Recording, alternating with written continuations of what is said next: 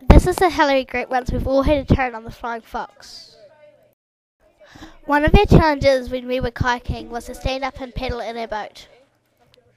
This is me after I finished a 10-metre abseiling wheel. It was freaky.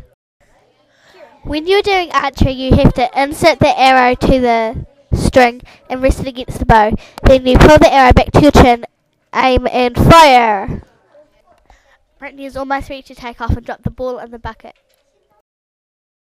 When you're orienteering, you need to read the coordinates on a piece of paper and follow them on the compass.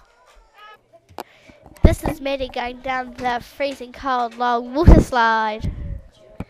This is my team building a raft. I'm hoping it will float. We pushed our raft into the water and yay, it floats. When you're on this set of low ropes, you have to walk on a rope while holding onto other ropes. Catch me, Mr. Gearlings. Here you have to climb across the tyres and touch the tree. It's actually quite harder than it looks. When you're on the abseiling wheel, it's best not to look down. When you are abseiling, you have to lean back and let the rope go through your hands while you're walking down.